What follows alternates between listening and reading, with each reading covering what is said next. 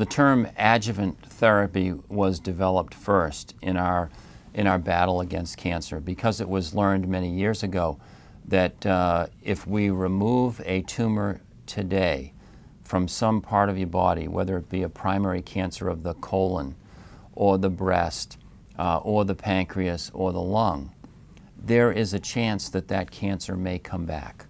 Well, if that cancer comes back, say, in a year, the obvious question is, where did it come from? Doctor, I thought you removed my tumor. How could it be back? Well, what had happened is the cancer had spread at a microscopic level before the patient was diagnosed. We have no imaging studies that can see microscopic tumor cells. If, for example, a breast cancer had already spread to the bone before the patient was diagnosed, that may not rear its head for a year, 2 years, 3 years after the primary breast cancer was already treated. Because of that, there was then an enthusiasm to say, well, can we not treat cancer better when it's microscopic? Which is probably true. In other words, if the cancer cells are few in number and impossible to see, chemotherapy may actually be more effective. So therein lies the rationale for so-called adjuvant therapy. You remove the primary tumor surgically. We know then that that patient statistically has X risk of the cancer coming back, depending on what kind of cancer it was and at what stage.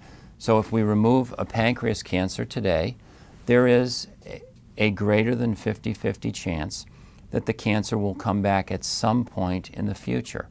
So adjuvant therapy refers to the delivery of typically chemotherapy with or without radiation to treat clinically and radiographically occult, i.e. invisible, tumor cells that may be present elsewhere.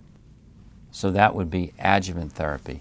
If you then look at the history of the term neoadjuvant, that just means that you're doing the same thing in reverse order. So with pancreas cancer, it is the prototypic tumor where we deliver neoadjuvant therapy because cancer cells oftentimes are in other parts of the body at diagnosis, and surgery is a very big undertaking, and it occupies a period of recovery that usually measures a couple months. If we operate on the patient straight away and they have a greater than 50-50 chance of having microscopic, completely invisible cancer cells someplace else, they obviously will grow during the period of recovery from surgery. Therefore, at this institution, we routinely use a neoadjuvant approach. In other words, we give the chemotherapy first. We're treating the invisible micrometastatic disease that may be in other parts of the body before the operation.